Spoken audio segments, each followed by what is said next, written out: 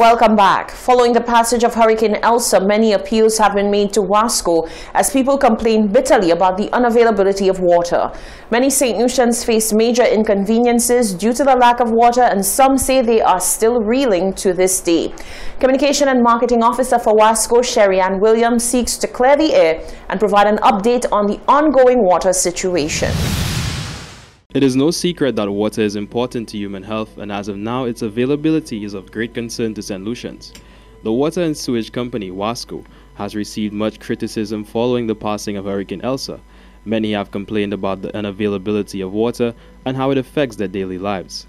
Communications and Marketing Officer Sherry Ann Williams seeks to quell some of the misconceptions surrounding the ongoing water issue and provides an explanation as to why there are disruptions. In the aftermath of Hurricane Elsa, we did suffer some damage to our infrastructure island-wide, and it was mostly due to power issues that has caused us to be unable to distribute water as normal to customers. This is not unusual because of the fact that after a rain event, our infrastructure is usually affected due to either turbidity issues or damage to our infrastructure. Williams states further that the company is working assiduously to restore water supply to the entire island, as WASCO is aware of the importance of a portable water supply, particularly following a natural disaster and in current COVID-19 times. I can tell you that up to today, our technicians and our crews are out in the field. We have discovered several broken lines, broken mains, and so on that have hampered the service to a number of communities, both in the north and in the south. And we continue to work to restore the water supply to customers. We are doing our best, and we want to encourage customers to be a bit patient with us. The system is a very wide system. I mean, everybody depends on that system for water, and we are doing our best. We're doing everything that is humanly possible to ensure that the supply reaches customers, as many customers, in the shortest space of time. Prior to the passage of Hurricane Elsa on Thursday, 1st July, necessary maintenance was done at the main treatment plant, which also caused disruptions to the north of the island.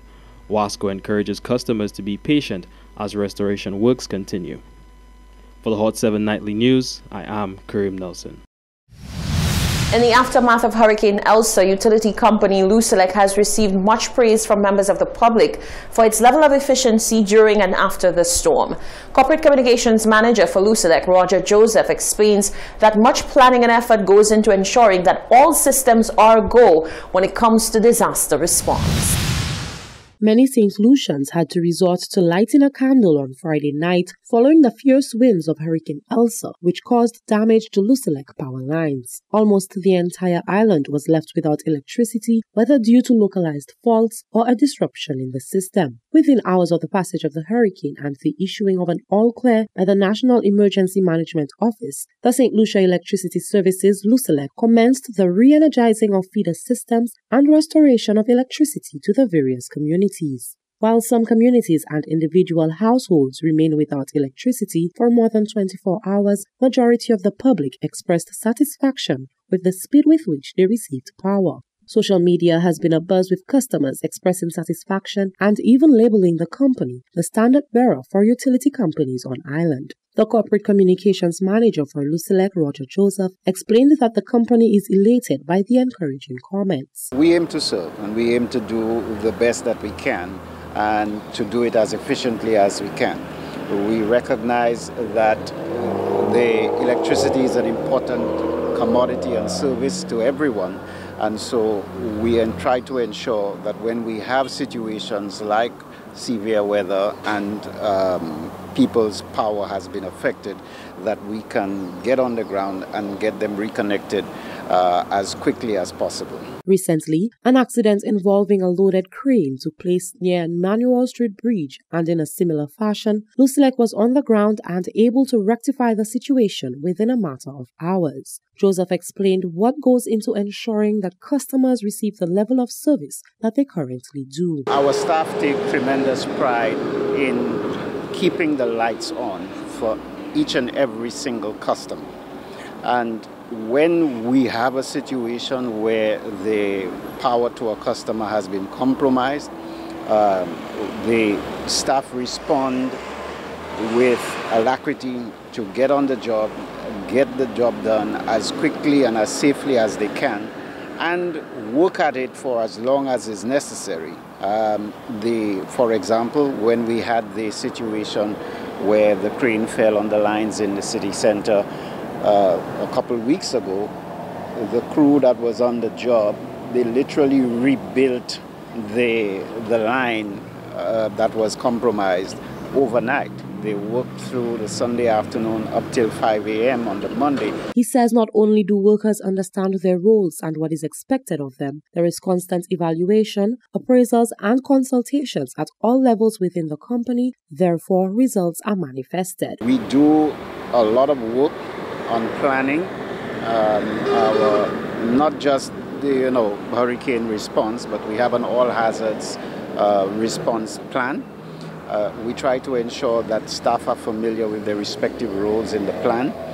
Obviously, we've had perhaps more practice with responding to severe weather events because they happen fairly regularly.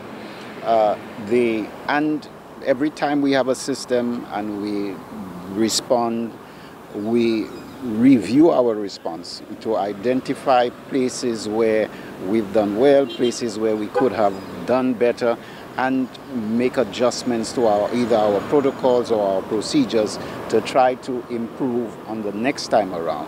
As of the 4th of July, Lusilec has restored power to 99% of customers following the passage of Hurricane Elsa on Friday, 2nd July 2021.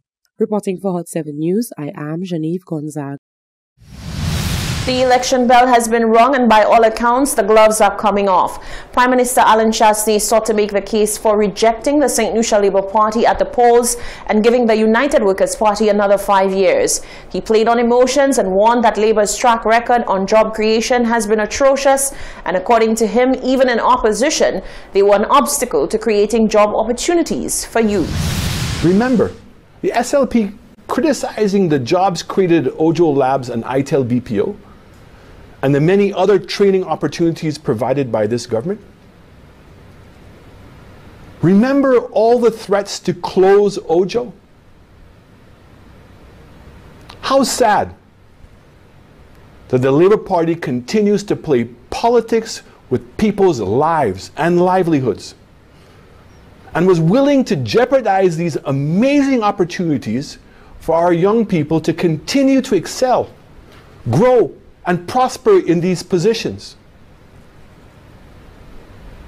The many thousands of young people who love working at the new call centers in the newly developed South will certainly never support any efforts to shut these places down by the people who continue to always put politics first. The Prime Minister also addressed the heavy level of criticism surrounding the priority given to infrastructure projects. His government has come under fire for allocating funding to such large-scale projects while people were grappling with the economic fallout from COVID-19. The SLP has predictably criticized the infrastructure projects that we had in train before the pandemic hit. This reflects a fundamental lack of understanding about the economy and about the correlation between infrastructure and economic growth. Those projects provided a weekly paycheck to thousands of St. Lucians and relief for thousands more from the bone-shaking roads that the SLP left behind in its wake of neglect. Even though they may not all drive a Range Rover, all St. Lucians deserve proper roads. Just as they deserve safer bridges at Canneries, Tomazo, and Cul-de-Sac. Just as our women especially deserve relief from having to take 2 pairs of shoes to get through muddy tracks on their way to work.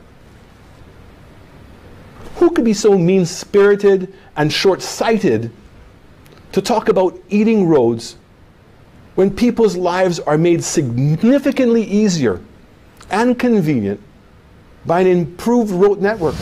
Chastanet urged for careful consideration of the tenure of the two past administrations. We're getting back on track. We cannot make the mistake of turning back now and trusting our future to the same old labor, the same tired ideas and failed ideologies, and an inability to implement, which got our country into economic and social mess that we've spent the last 5 years fixing. Both the United Workers' Party and the opposition St. Lucia Labour Party are expected to significantly ramp up campaigning in the days ahead as they try to woo the electorate and secure a mandate from the people to govern for the next 5 years. This is the Hot 7 TV Nightly News. More news after the break.